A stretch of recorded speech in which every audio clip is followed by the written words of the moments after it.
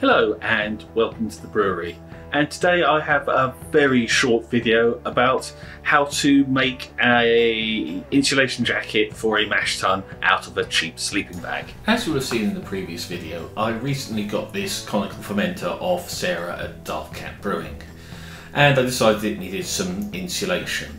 So I went online and bought a cheap sleeping bag with a sort of drawstring neck head area around it. I tried fitting the sleeping bag over the fermenter and it seemed to fit quite well. Obviously there's a lot hanging off the top that I don't really need. First, after that, I cut a hole in the back to allow the rear leg out. I would hem around that hole later on. And then I started cutting off the excess from around the top. I followed one of the seams of the sleeping bag around approximately, just to make sure I stayed about level as I went around.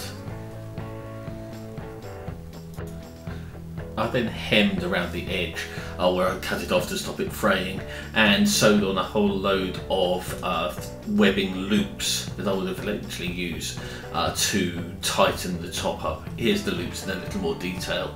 I plan to just thread some effectively paracord through them to pull it tight.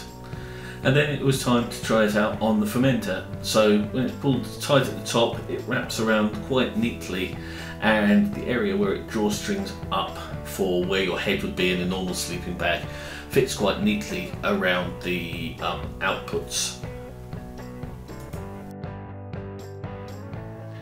Well, I hope you enjoyed that quick video. I'll be back with some more content soon.